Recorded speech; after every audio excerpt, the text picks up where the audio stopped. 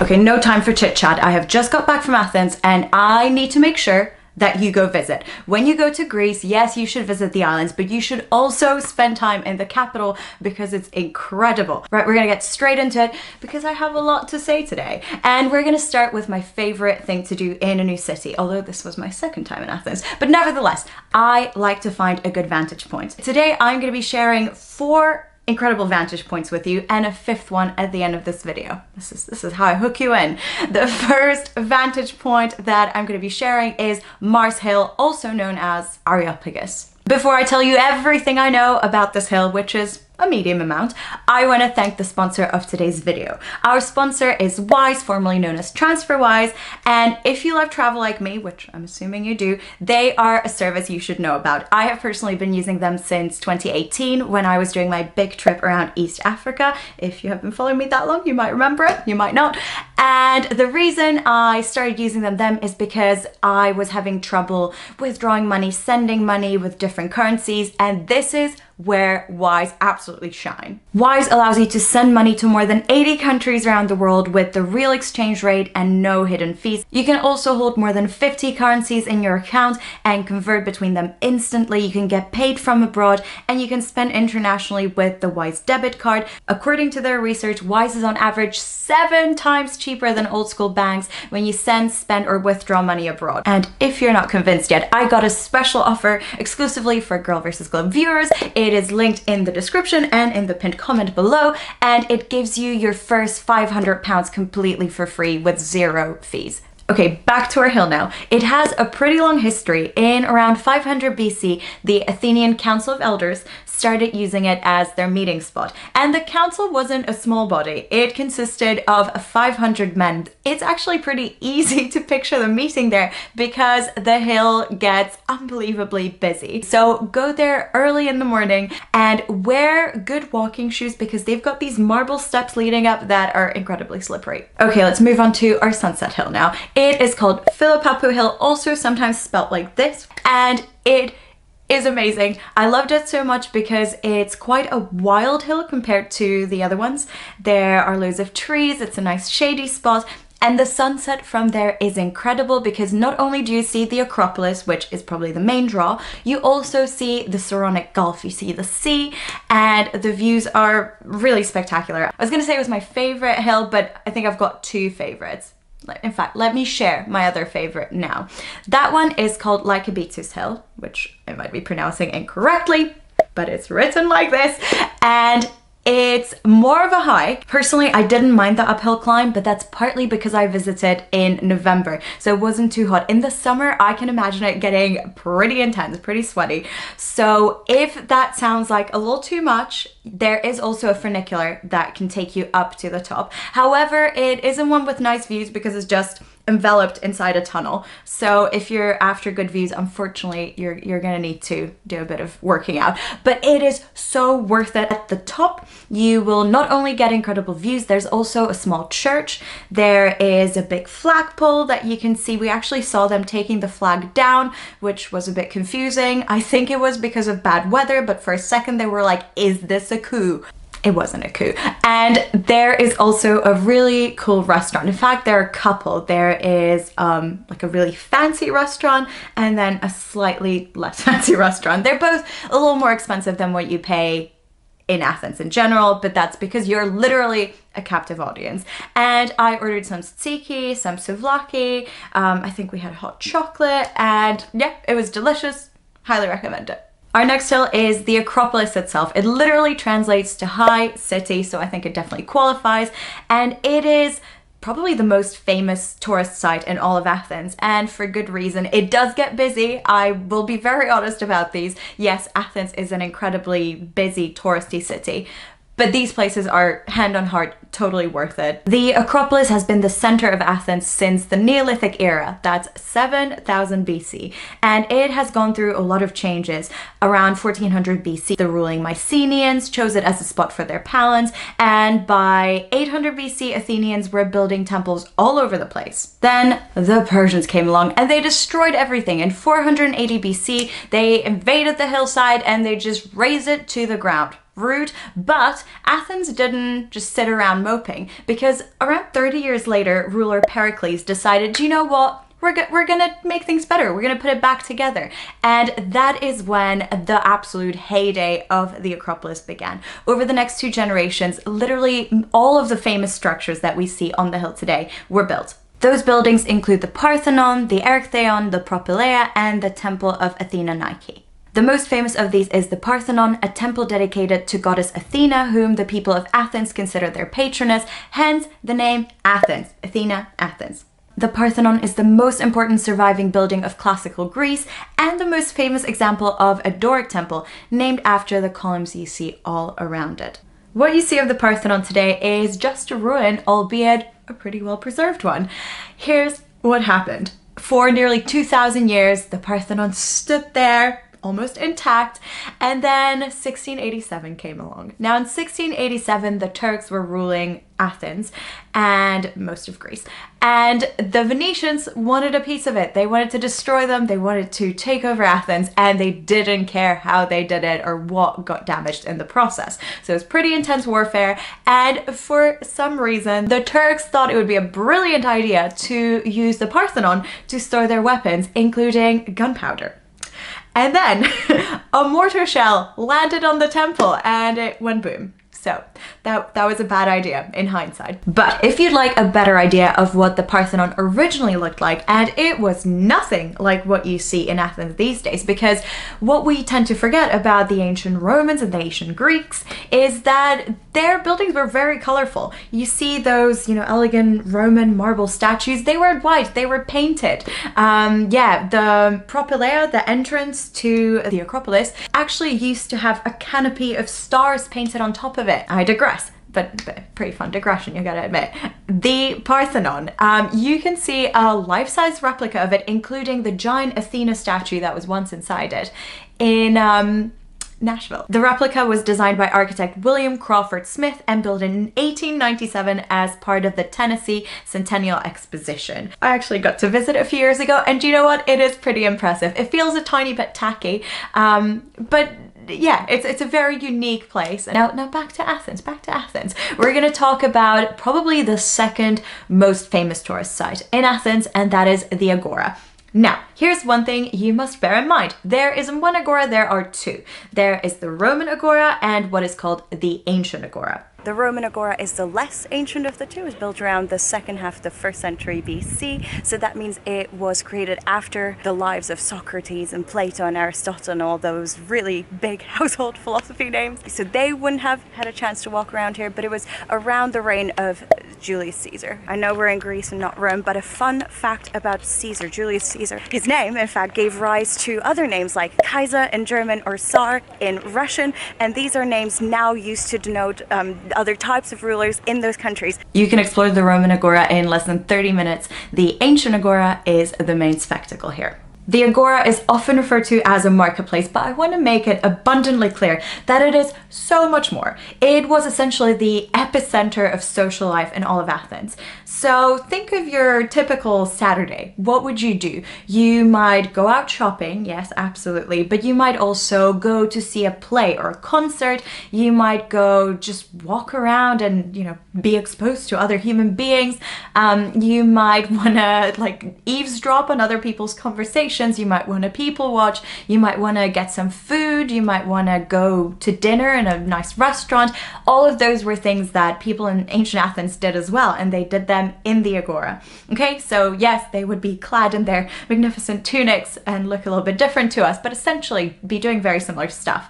When I talk about eavesdropping, some of the people that were frequently eavesdropped upon, although they were pretty vocal themselves, were some of the most renowned ancient Greek philosophers, including Socrates, you might have heard of him, or Diogenes, who you might not have heard of, but he was referred to in a walking tour that I'm going to mention in a second as the original hippie, which I found pretty intriguing. Now, this walking tour that I want to talk to you about is done by Rick Steves. He has an app, by the way, this isn't sponsored, but it is brilliant. He has an app that you can download for free, and in that app he has loads of walking walking tours all around the world also for free. And I did the one of the Acropolis and I did one of the ancient Agora, and they were absolutely brilliant. Both of them last about an hour, and it really enhances your experience because instead of just blankly looking at rocks trying to glean something from that, you are given all this incredible information. So I'm leaving a link below. It is such a good walking tour, and again, completely free. Absolutely loved it.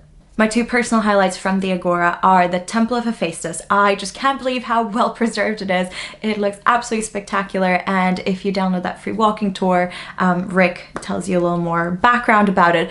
But even more impressive was the Stoa. Now, I know I mentioned it is a replica, but what's most impressive about it is the museum inside of it. The Stoa itself was an ancient shopping mall. The original structure was built in 150 BC, and the reconstruction you see here in the 1950s.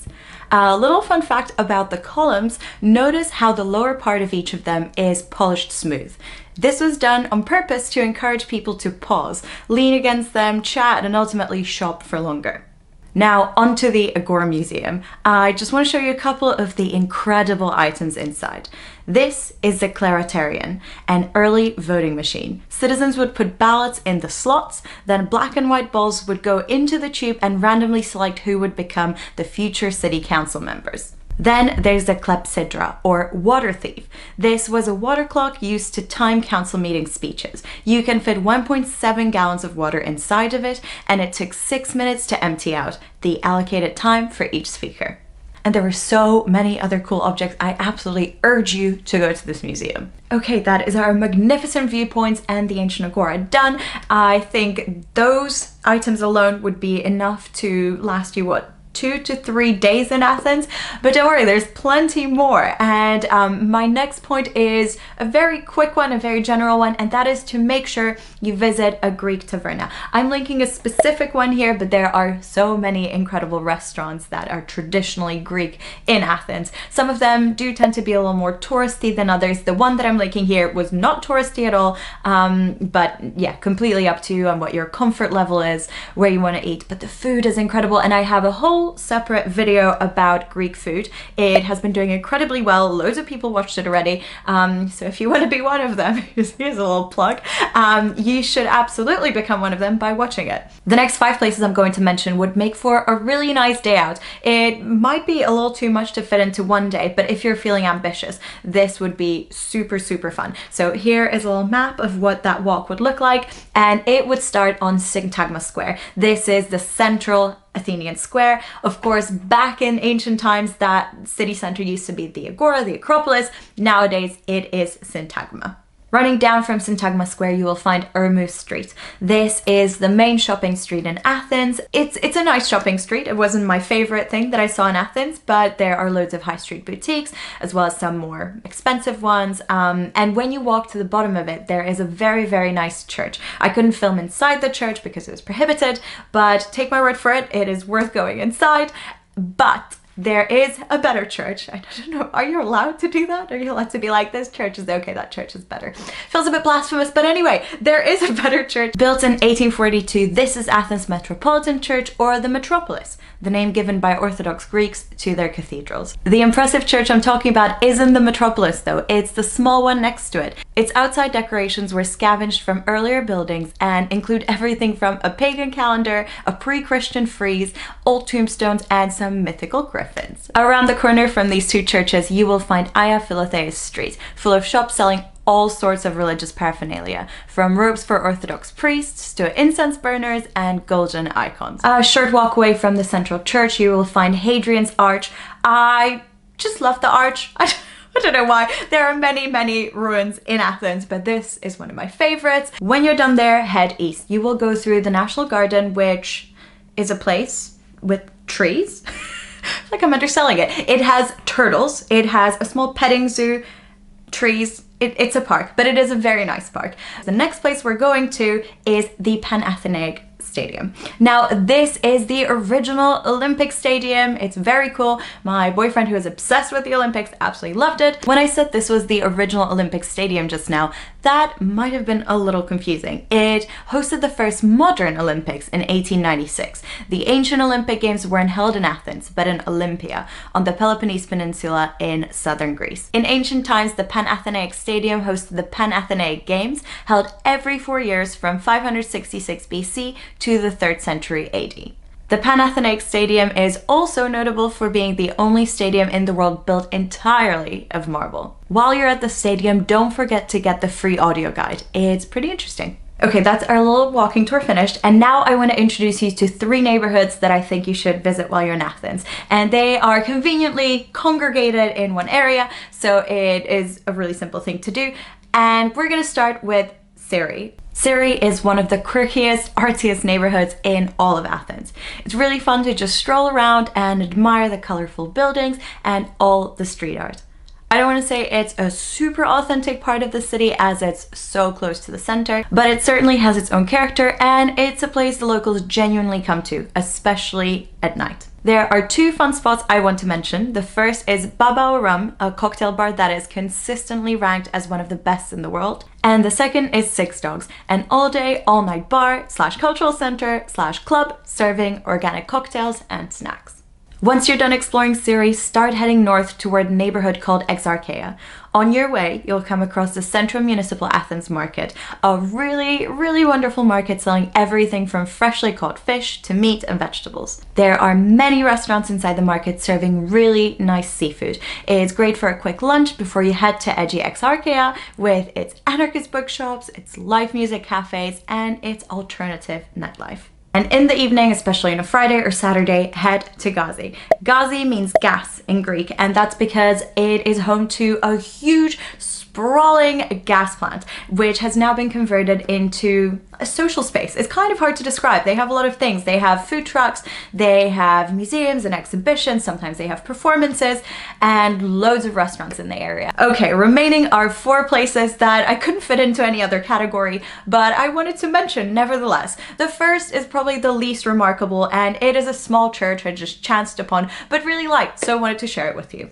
It has a very long name. It's called the Greek Orthodox Church Pamegiston Taxarchion and Panagias Grigoroussas. I apologize to anyone who's Greek.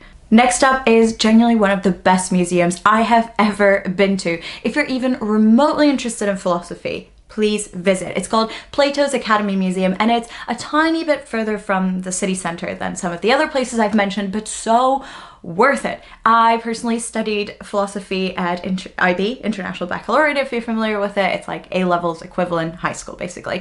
And I loved it, and this museum brought it all to life. If you're familiar with Plato's allegory of the cave, they have an entire room dedicated to explaining the concept. There's a small theater, there are loads of interactive bits, there are visuals, there are maps. It's so good. I highly recommend it. Yeah, I don't know if you can tell from my enthusiasm levels, but I thought it was pretty cool. Next up, we have another spot which is a tiny bit, unusual maybe to visit, but kind of cool. It's called Glyfada, and it is the seaside part of Athens. If you are visiting Athens in the summer, I think it would be a brilliant place to go. And finally, number 19, Monastery of Kaisariani. I said that wrong. Kaisariani. No, I said that right. Never doubt yourself.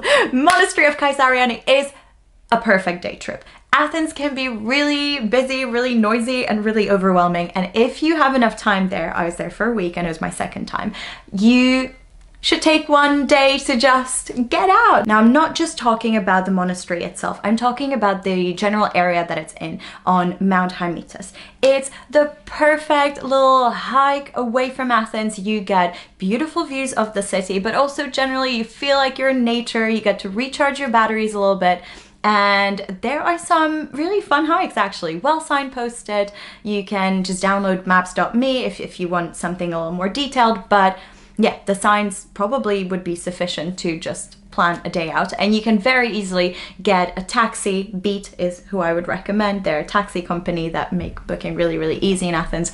You can just take a taxi there and take a taxi back. It's super simple, and the taxis are very affordable. And that, my friends, is it for today. Thank you so much to Wise for sponsoring this video. Don't forget that discount link is in the description and also pinned in the comment below.